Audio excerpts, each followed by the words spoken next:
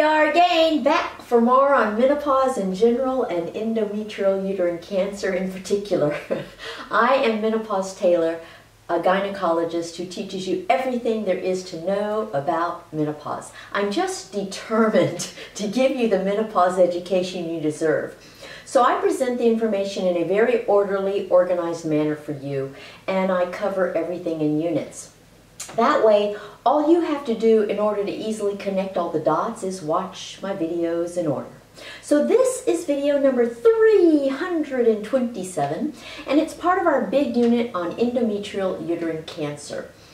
It's the 8th video in the unit, requiring you to watch the 7 videos before it in this unit if you want any chance at understanding endometrial uterine cancer. Not only that, it requires you to watch the 326 videos before it if you want to understand menopause. I know it sounds daunting, but hey, we're talking about the entire second half of your life. Why would you expect learning what you need to know for managing it to be quick? Now, this particular video is on the diagnosis of endometrial uterine cancer.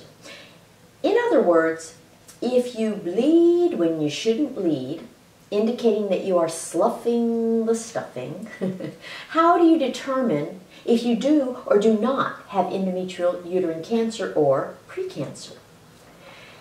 All of chapter 31 in my book is on endometrial cancer in both editions, first and second.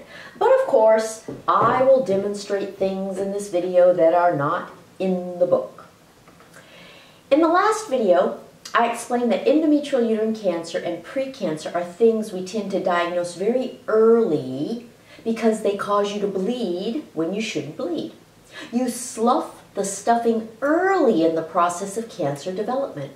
And because this is such a common, obvious early symptom, it alerts you to the fact that you need an evaluation for the bleeding. This early, obvious sloughing of the stuffing is precisely why we don't need a screening test for endometrial uterine cancer. A screening test is for a cancer that does not produce any early warning signs or symptoms. The goal of the screening test is to detect the presence of a disease before symptoms develop, precisely because symptoms develop late. So we have screening tests for many different kinds of cancers, but we do not have a screening test for endometrial uterine cancer. Instead, if you bleed when you shouldn't bleed, you need an evaluation. And the evaluation serves the purpose of determining where the bleeding originated, why you're bleeding, if the bleeding is due to endometrial uterine cancer or precancer, and what constitutes the appropriate treatment, if any. So be sure to separate the meanings of a screening test and an evaluation.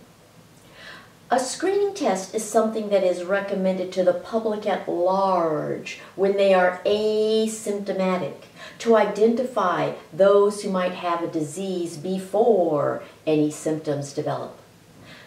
But because it's done on everybody, there are a lot of false alarms.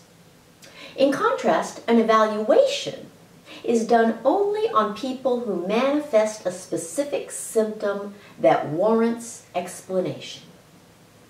You know, I always try to come up with good analogies for what we're studying. I think they help you remember the lesson. So, a good analogy for why we don't need a screening test for endometrial uterine cancer is the process of progressing from one class level to the next in school. If you complete the year with passing marks in school for one level, you automatically get enrolled in the next level for the following year. You don't have to take some sort of entry exam or screening test on the first day to prove that you belong there. The fact that you completed the previous year satisfactorily is proof enough. Likewise, bleeding when you shouldn't bleed is proof enough that you need an evaluation for the cause of the bleeding. So an evaluation does two things. It rules out false diagnoses and it rules in an actual diagnosis. So an evaluation tells us what it is and what it isn't. Now, sometimes an evaluation fails to nail down a specific diagnosis. And sometimes the precise diagnosis is never found. But the evaluation is still useful in ruling out all the things it is not. So let's examine what an evaluation entails for bleeding when you shouldn't bleed. We'll start with a typical case scenario in which you are a peri or postmenopausal woman, either taking HRT on a cyclic or continuous regimen, or not taking HRT at all. And you have vaginal bleeding when you shouldn't. What happens next? That's what an evaluation is. Notice, though, that you can be either perimenopausal or postmenopausal. Notice also that you can be taking HRT or not taking HRT. And if you are taking HRT, you can be on either a cyclic regimen or a continuous regimen. So regardless of your age, regardless of your menopausal status, and regardless of your menopause management style, all bleeding when you shouldn't be bleeding gets evaluated. In medicine, doctors have certain mindsets that dictate how we evaluate a situation. In the case of bleeding when you shouldn't bleed, the mindset is that all bleeding is endometrial uterine cancer until proven otherwise. Now that does not mean that endometrial uterine cancer is likely or even common. It's just a mindset that prevents missing the diagnosis. We doctors have many other mindsets like this too. For instance, we obstetricians operate under the mindset that everyone is pregnant until proven otherwise. It doesn't matter whether you're male or female, young or old, fertile or infertile, premenopausal, perimenopausal, or postmenopausal. No, we take it to extremes. Everyone is pregnant until proven otherwise. And that way, we will never overlook the possibility of a pregnancy. So when it comes to bleeding when you shouldn't bleed, all bleeding gets evaluated, regardless of your circumstance. The evaluation of bleeding when you shouldn't bleed consists of 4 different things. A history of the bleeding, a physical examination of your vagina and cervix, a pelvic ultrasound, and sampling of the endometrial cells. So I'll discuss each of these starting with the history. The very first thing your doctor should do is ask you questions to learn more about the nature of your bleeding. These questions serve to narrow down the possibilities.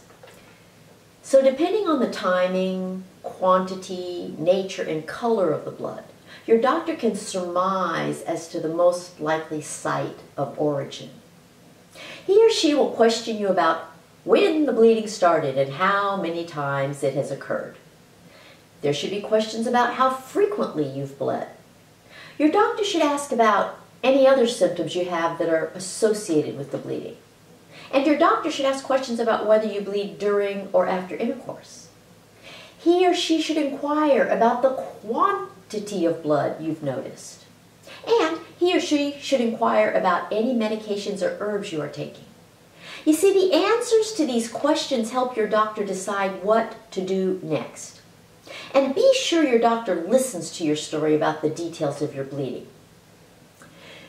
Once you've given the history, the next part of the evaluation is the physical exam.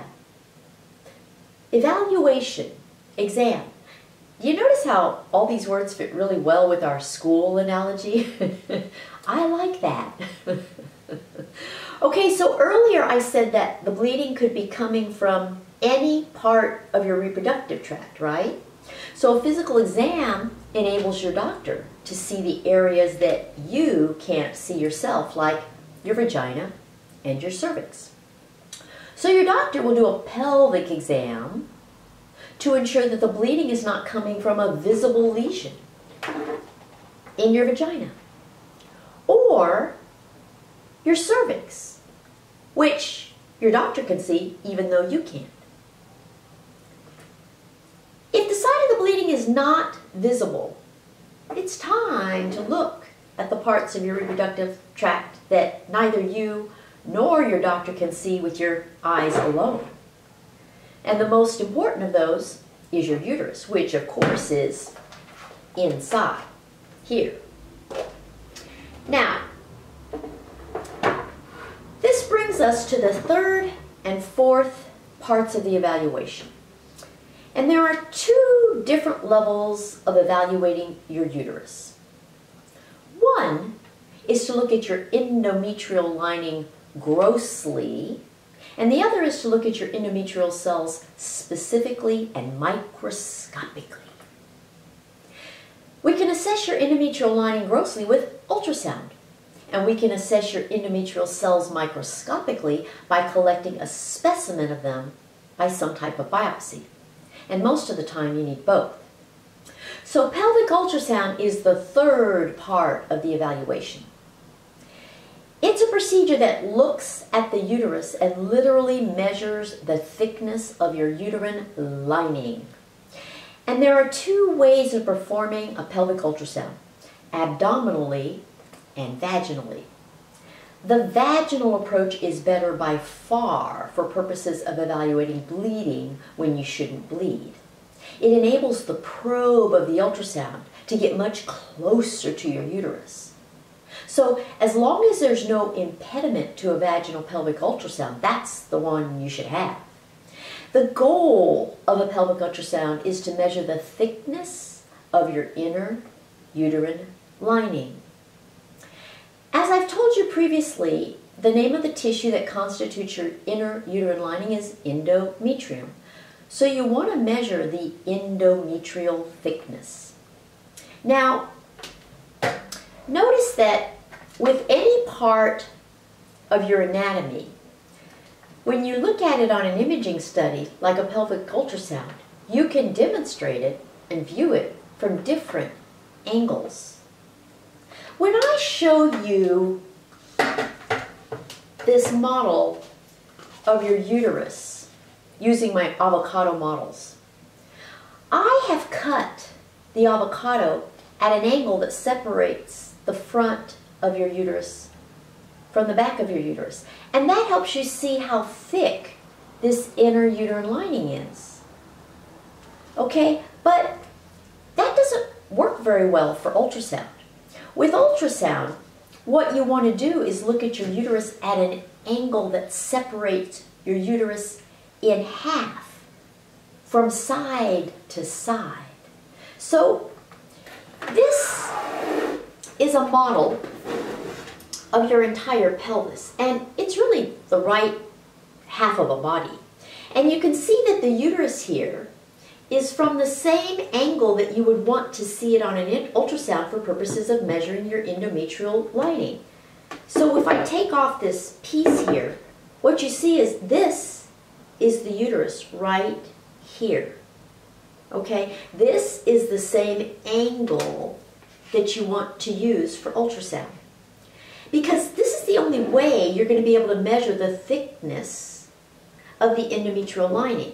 Now I have this other side here, smaller, and you can see that there's a area here, all of this, that can be measured. And the only way I can see how thick this endometrial lining is right here is to view it this way. If I view it this way, it's not going to tell me as much. Here's an analogy using bread. If I take this loaf of bread and I cut it this way from front to back, I get this. I get two sides. One is the bottom, one is the top, but it's front to back, okay? There are two halves of the sides of bread. But if I take the loaf and instead I cut it in half from side to side, I get this.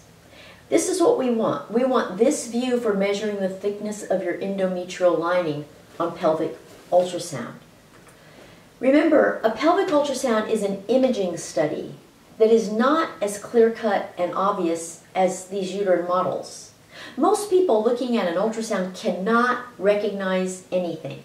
Here's what your uterus looks like on an ultrasound.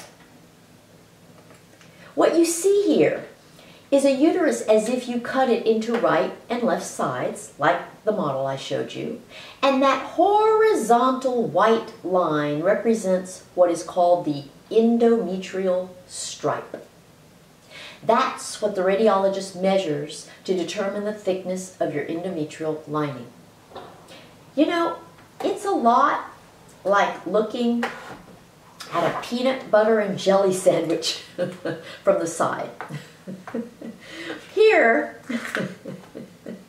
I actually have the bottom half of a so-called peanut butter and jelly sandwich, but not really jelly. I'll tell you in a minute. The bread represents the thick muscular wall on the bottom or back surface of the uterus. The peanut butter represents the endometrial layer of cells that require evaluation. That would be this brown layer here. And the thin layer of jelly, but it's really vegan mayonnaise because mayonnaise is white and the white stripe on ultrasound works better for white. So the mayonnaise is white, and that is consistent with the white line you see in ultrasound. So I'm going to represent the demarcation between the upper and lower halves of your uterus by that white line, which is the vegan mayonnaise. Okay? In other words, the mayonnaise represents the empty space between the top and bottom surfaces of your endometrial lining. Now here, I have the other side of the sandwich, and it consists also of bread, which represents the thick muscular wall on the top or front surface of your uterus, okay? And the peanut butter represents the top layer of endometrial cells that require evaluation. So if I make it an actual sandwich like this, you can see what you see on ultrasound.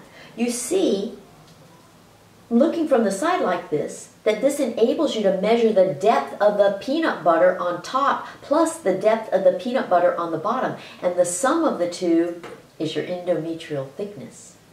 The formal name for this measurement, peanut butter, is the endometrial stripe.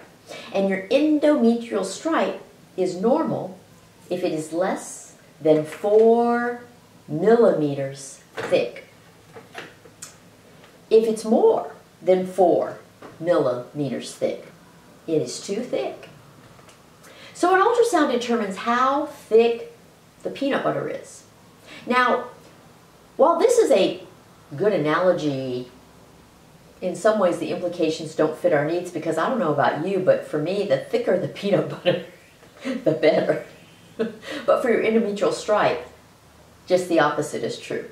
So I guess I should have used something that everybody hates to demonstrate your endometrial stripe. I just love peanut butter, and I'm going to have a hard time ignoring that peanut butter and that sandwich right now. And you know that I'm going to eat it as soon as I'm finished. So using our uterine model again, the measurement we're going to take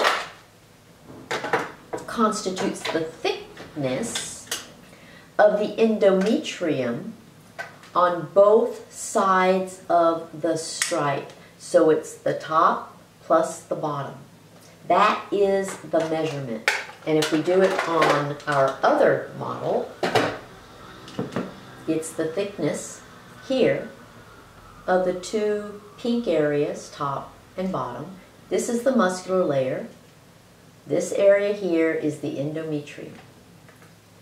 And if it measures more than 4 millimeters total, it's too thick.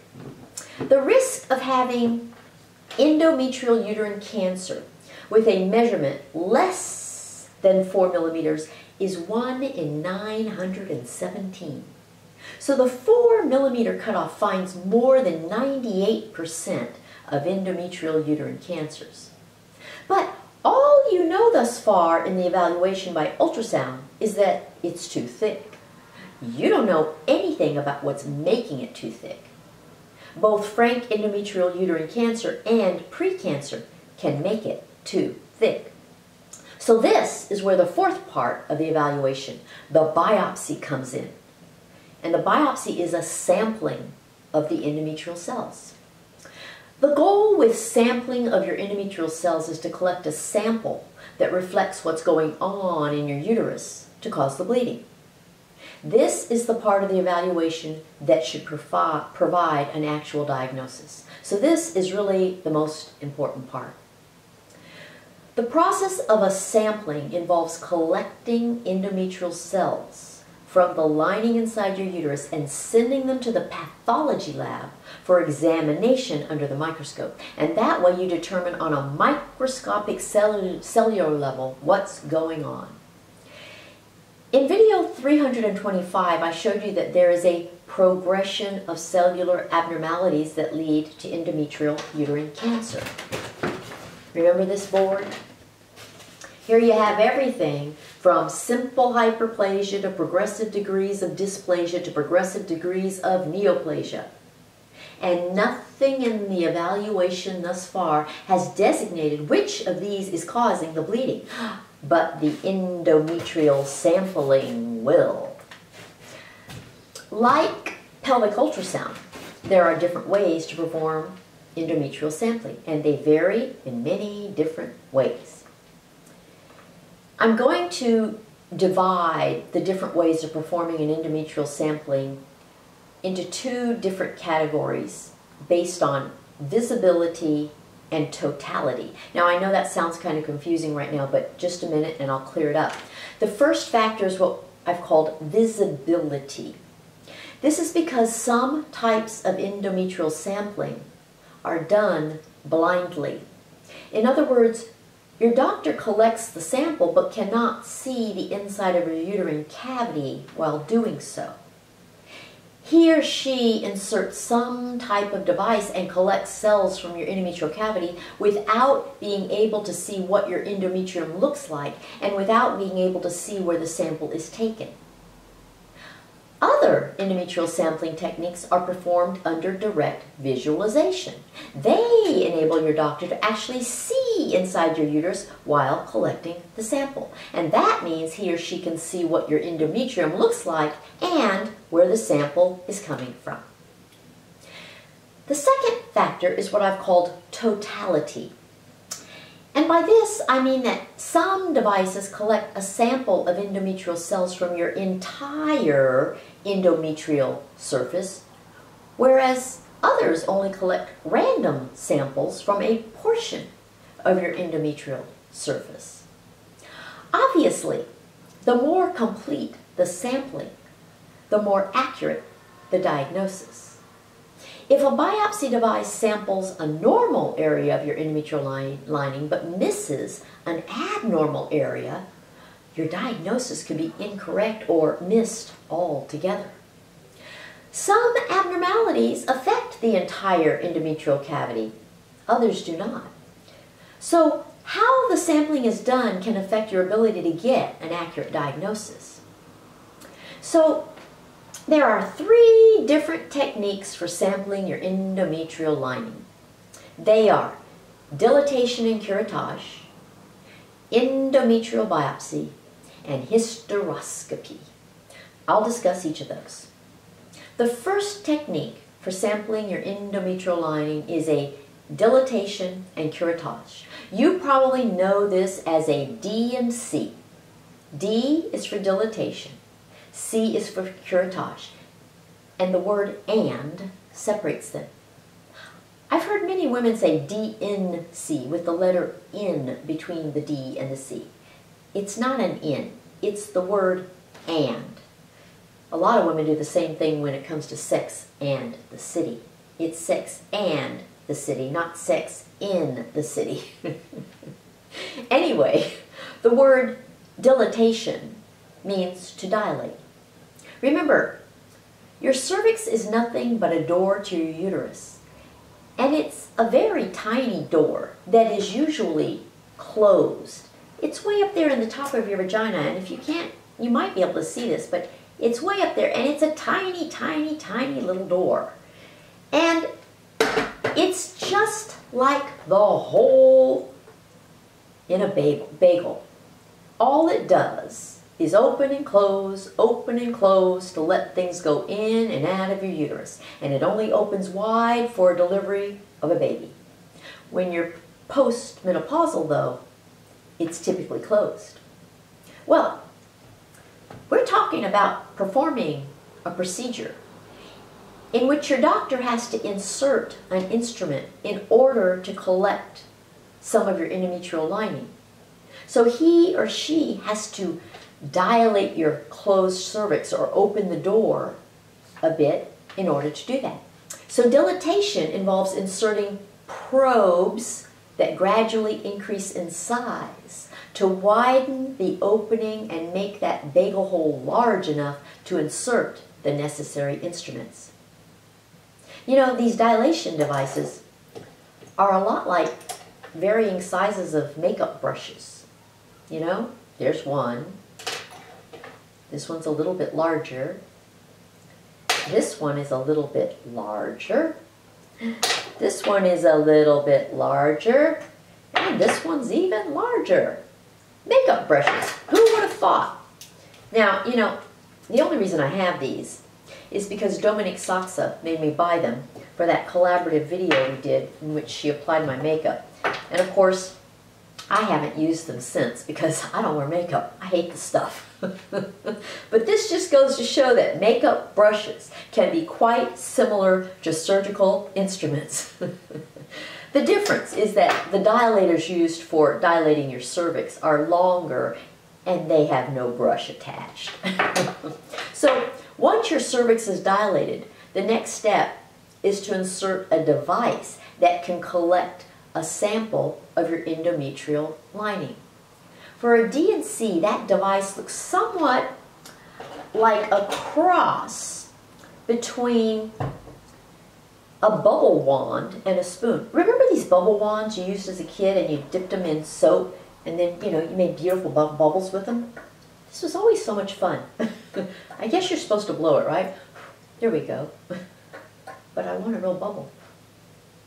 Beautiful. So the difference, though, is the instrument used to perform a D&C has a deeper rim, and it's more like a spoon with a big hole in it. So imagine a hole in the spoon. And your doctor inserts this device and uses it to scrape the interior of your uterine cavity and collect endometrial cells. Now, the medical term for scraping is curettage. D&C was the traditional method for endometrial sampling until about 1975. But there are shortcomings to D&C as a means of collecting endometrial cells. The first shortcoming is that it requires general anesthesia. Dilating and scraping are too painful to do them without it. And the second shortcoming is that D&C is done blindly. Your doctor cannot see where he or she is scraping, or if they are sampling the entire endometrial cavity.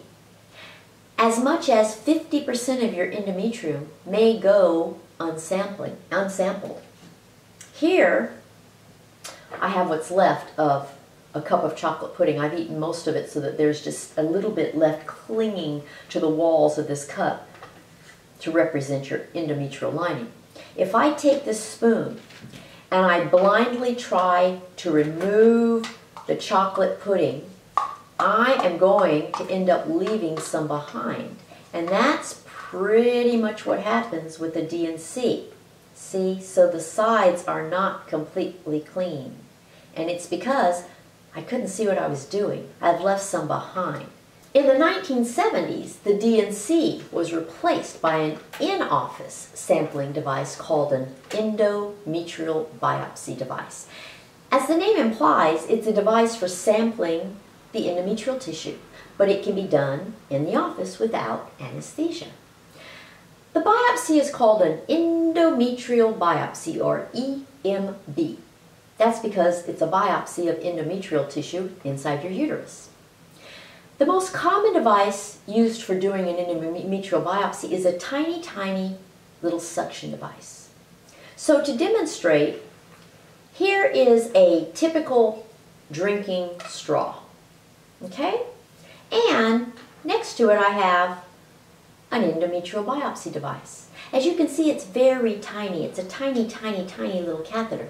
And because this catheter is so tiny, there's no need to dilate your cervix. It's usually possible to slide this right into your uterus. Occasionally it's not possible, but most of the time it is. So your doctor inserts this through the opening in your cervix up into your endometrial cavity, and then just pulls back on a piston to cause suction. But compared to the size of your entire endometrial cavity here, this little suction device is teeny, teeny, tiny. And this is used blindly also. So if you have an abnormality that does not include your entire endometrial lining, this device could miss it. On average, this only samples 4% of your entire endometrial cavity. So compared to a D&C, these E&B devices represent a trade-off of convenience for an inferior specimen. Because of the blind nature of both D&C and EMB, as well as their inability to sample the entire endometrial cavity, a negative result is never a final diagnosis.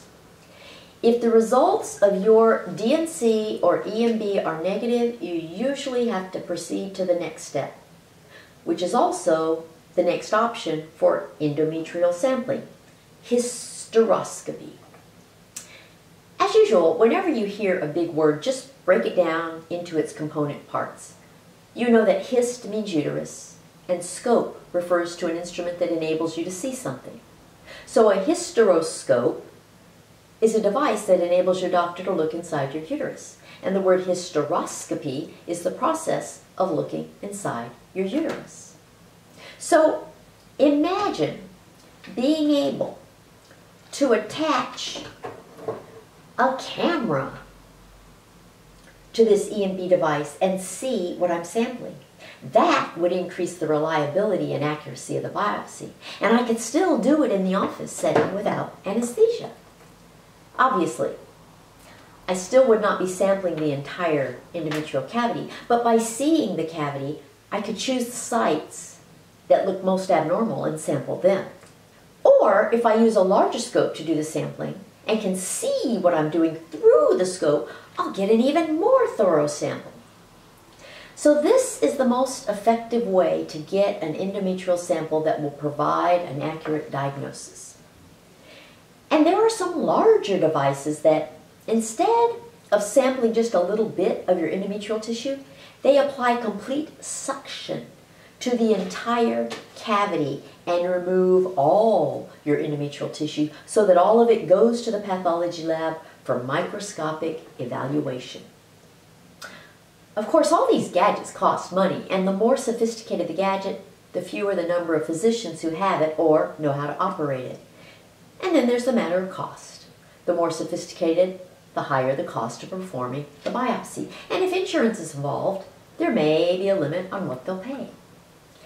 In any case, the goal is to obtain tissue in order to label the bleeding with an accurate diagnosis. And I think it's good for you to know about the different instruments for doing so. All tissue collected by any of these means goes to the pathology department for evaluation under the microscope.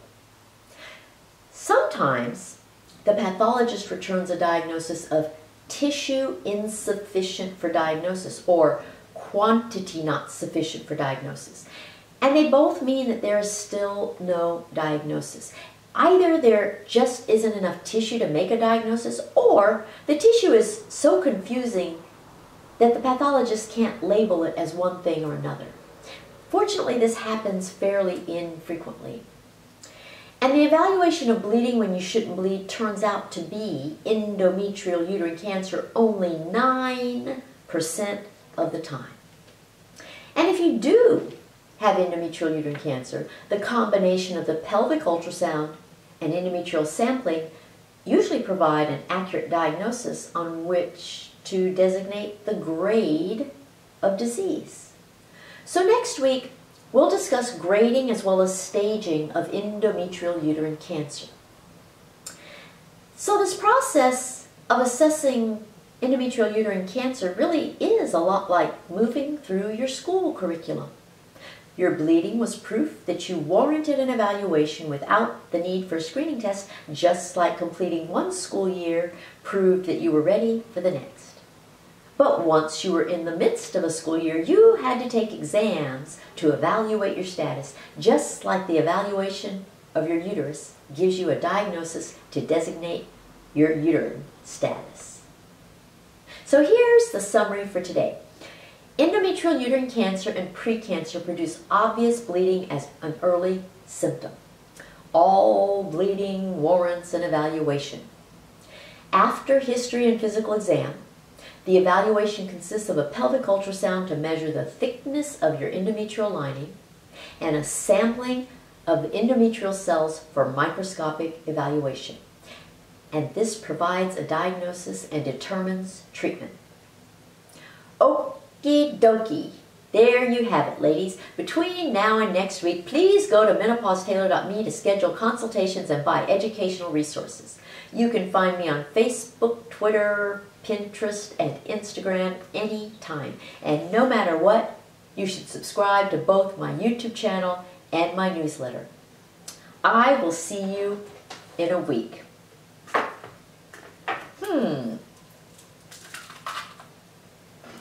Peanut butter and mayonnaise. Not bad. Bye.